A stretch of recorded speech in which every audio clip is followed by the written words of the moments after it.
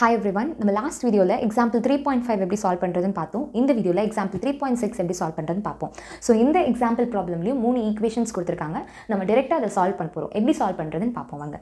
So first equation என்னன்னா 3x plus y minus 3z is equal to 1. So இதான் வந்து நம்மளோட first equation. Second equation என்ன minus 2x minus y plus 2z is equal to 1. இது நம்மளோட second equation. Minus x minus y plus z is equal to 2. இது வந்து நம்மளோட third equation. So, இப்போ இந்த மூணு equationலயுமே காமனா இருக்கிறது என்னன்னா y ஓட coefficient எல்லாத்துலயுமே 1 தான். Signs மட்டும் தான் சேஞ்ச் ஆயிருக்கு. So, அதனால நம்ம y-ஐ ஈஸியா எலிமினேட் பண்ணிடலாம். So, நம்ம சால்வ் பண்ணலாம் பாருங்க. Solution. So, I'm going to add first equation and second equation. Okay. So, first equation என்ன? 3x plus y minus 3z is equal to 1. Second equation என்ன? Minus 2x minus y plus 2z is equal to 1. இப்போ நம்ம just add தான் பண்ண போறோம். அப்போ 3x minus 2z என்னவாகும்? plus x மாறும். Minus plus y minus y cancel ஆயிடும். Minus 3z plus 2z இருக்குங்களா? Yes, அப்போ என்னவாகும் இது? Minus z ஆகுமா? அப்புறமா 1 plus 1 2. இது வந்து fourth equation assume பண்ணிக்கலாமா? Yes. So, நம்ம first equation second equation solve பண்ணா x minus z is equal to 2. இதான் நமக்கு கிடைச்ச fourth equation. So, இப்போ நம்ம என்ன பண்ண போறோம்னா இந்த second equationையும் third equationையும் solve பண்ண போறோம். So, இங்கே பாருங்க minus minus இருக்கு. அப்போ நம்ம change பண்ணணும். Solving second and third equation. So, second equation என்ன?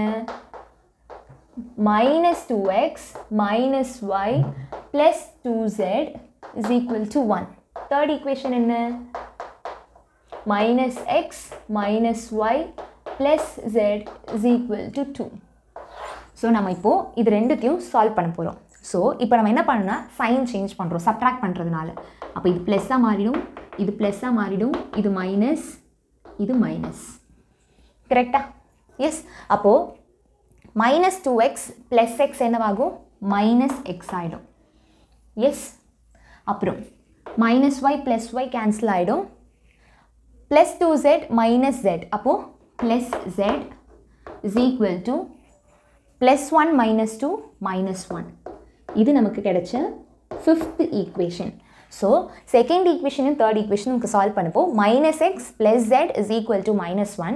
இதை நம்ம fifth equation assume பண்ணியிருக்கோம். இப்போ நம்ம first ரெண்டு equation solve பண்ணி ஒரு equation கிடைச்சது. second and third equation solve பண்ணி நமக்கு ஒரு equation கிடைச்சது. இப்போ நம்ம இந்த ரெண்டு equationையும் நம்ம solve பண்ண போறோம். So, solving fourth equation and fifth equation. So, fourth equation என்ன? x minus z is equal to 2. அதே மாதிரி fifth equation என்ன? minus z plus x is equal to minus 1. So, இங்கே வந்து signs change ஆயிருக்கா? அப்போ plus x minus x cancel ஆயிடும். minus z plus z cancel ஆயிடும். இப்போ எல்லாமே cancel ஆயிடுச்சுன்னா அப்போ நம்ம என்ன போடுவோம்? 0 போடுவோமா? 2 minus 1, 1. So, இப்போ நமக்கு இந்த சைடு நம்ம வேரியபிள் சைடு நமக்கு 0வும் கான்ஸ்டன்ட் சைடு நமக்கு 1ம் வந்திருக்கு. அப்போ 0 is equal to 1 கிடையாது, நாட் ஈக்குவல் டு 1 தானே. 0 is equal to 1 வந்துச்சுன்னா என்ன ஆகும்னா நமக்கு ஆன்சர் கிடைக்கல. கரெக்டா? So what you should right is there is no solution எழுதணும். என்ன நீங்கள் எழுதணும்? There is no solution. ஏன்னா இது ஒரு கான்ட்ரடிக்ஷன். கரெக்டா? 0 is equal to 1ன்றது ஒரு கான்ட்ரடிக்ஷன். ஸோ அதனால் இந்த ஈக்குவேஷன்ஸ்லேருந்து உங்களுக்கு சொல்யூஷன் கிடைக்காது. So what you should right is there is no solution, it is inconsistent since it is a contradiction. 0 is not equal to 1. 0 equal to 1 0 is equal to 0 சொல்லலாம், 1 is equal to 1 சொல்லலாம். 0 is equal to 1 சொல்ல முடியுமா? சொல்ல முடியாது. So in this equations when you solve this equations இந்த equation நீங்கள் solve பண்ணும்போது no solution, உங்களுக்கு சொல்யூஷனே கிடைக்காது. இது ஒரு கான்ட்ரடிக்ஷன், இது இன்கன்சிஸ்டன்ட் அப்படின்னு நீங்கள் சொல்லணும். I hope you all understood have to solve. ரொம்ப ஈஸி. ஸோ ஈஸியாக சால்வ் பண்ணும்போது எல்லாமே கேன்சல் ஆகிடுச்சு. பொறுமையாக பாருங்கள், டெஃபினட்டாக உங்களுக்கு புரியும். ஐ ஹோப் உங்களுக்கு புரிஞ்சுக்கும்னு நினைக்கிறேன். எதனா கமெண்ட்ஸ் இருக்குது, உங்களுக்கு எதனா queries இருக்குன்னா நீங்கள் கமெண்ட் செஷனில் நீங்கள் கமெண்ட் பண்ணலாம். Thank you. Help others with a smile.